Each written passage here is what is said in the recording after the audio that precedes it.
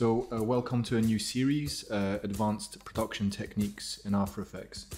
In this tutorial, we're going to learn how to pull a core matte from a piece of green screen video footage. So I'm just going to load in a piece of sample footage, and if you want to get hold of this footage, I'll leave a link in the description below and you can download this video file. So I'm just going to import the video. Here it is. And I'm just going to drag and drop it here on the comp icon. As you can see, it's a girl kind of kneeling down, she's holding a gun. Pretty simple, basic scene. As you can see, there's a few issues with the lighting. We've got some dark areas here. We have some kind of object in the background here which needs removed. We've got some shadows here, and we have some hair, which is always problematic. So this has been shot with a 442 image sensor, which basically means that the red and green channels have more information than the blue channel. So if we just look at the green channel, just click on here and choose green. Whoops. You can see that there's not much noise in the footage, but if we go to the blue channel, there's quite a bit of noise in the footage. It's basically the way the image sensor works. It kind of sacrifices the blue channel. So I'm just going to go back to RGB mode. So before we even touch Keylight, what you first want to do is create a garbage matte, which basically gets rid of kind of most of these areas which we don't need.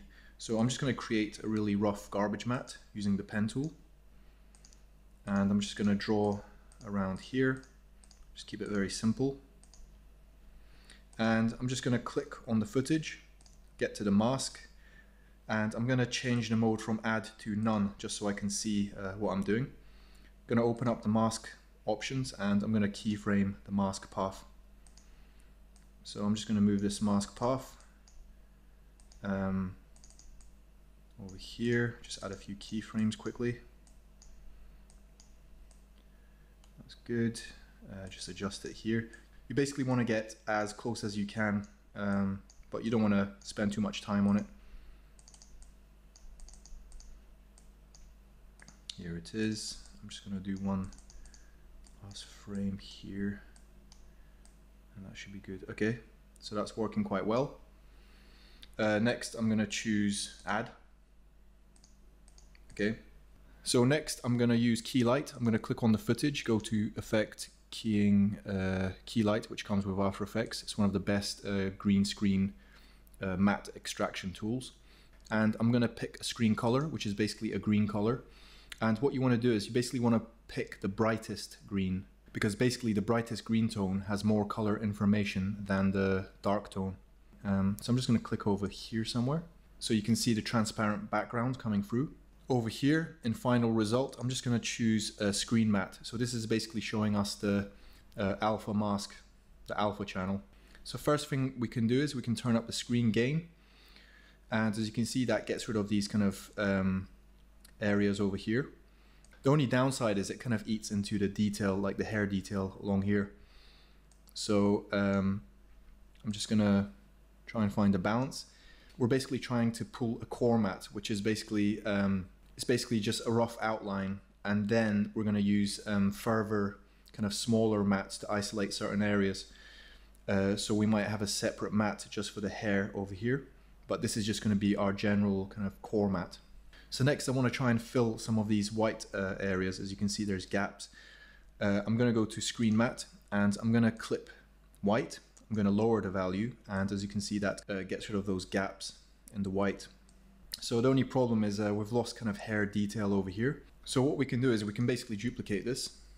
I'm going to lock the layer below, go to masks, and I'm just going to delete this mask, and I'm going to get rid of Keylight. And I'm just going to create another garbage matte, sorry, a garbage mask just for that hair. I'm going to choose none here. Add a keyframe and just go through the footage and isolate that piece of hair over here. Okay, that's pretty good.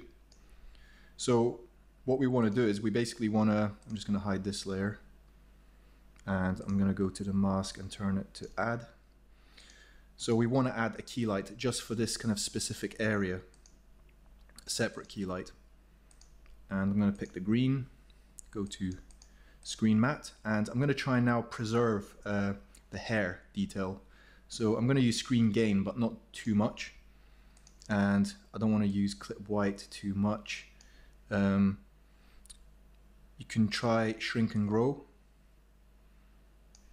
And I'm just going to play with the balance, just trying to keep the hair detail basically.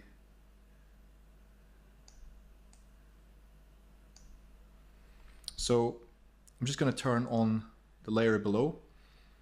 So if I just hide this, you can see that it's much better. This is previously, and now this is with the new hair matte. So we kind of managed to get that detail back in there. So what I'm going to do is I'm just going to add a black solid, put this in the back, and this is going to be basically my matte comp. So all my separate matte layers, I'm going to merge them in this comp. So I'm just going to create another comp again, and I'm going to put my matte comp into this composition, this new composition, and then I'm going to choose a video layer and go to these options here and choose Luma matte comp, which is it's basically using the layer above it as a mask. And as you can see, we've got quite a nice matte, except for this area here, the hair details in there. What you want to do is you might want to create a new solid background. And the best color to pick is basically, because RGB values go from 0 to 256, 128 is basically the best background color value you can have when you're working with green screen footage. So I'm going to choose OK. It's a kind of a gray color, and I'm going to put this in the background here. So we can basically see what's going on very clearly using this gray tone in the background. So as you can see, there's a bit of green around the hair matte. So you might want to, I might just want to increase the screen gain slightly. Go back. That's looking much better. Finally, before we move on to the next lesson, I'm just going to show you how to get rid of these kind of green outlines. So I'm just going to choose my video footage and go to Effect, Keying, Advanced Spill Suppressor, and that gets rid of those horrible green tones.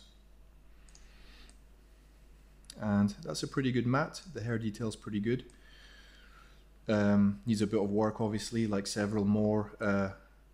It needs several more kind of mattes. One maybe here for the hand, one here. We need to remove this bit here, but that's the general idea. You basically just duplicate the layer again, get rid of the key light, get rid of the mask, and basically choose a new area to work on, like maybe the gun. Set the mask to none. Animate your garbage matte.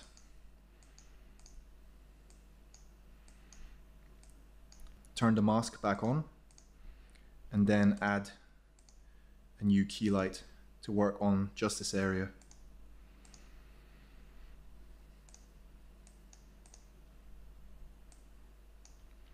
So I hope that was useful.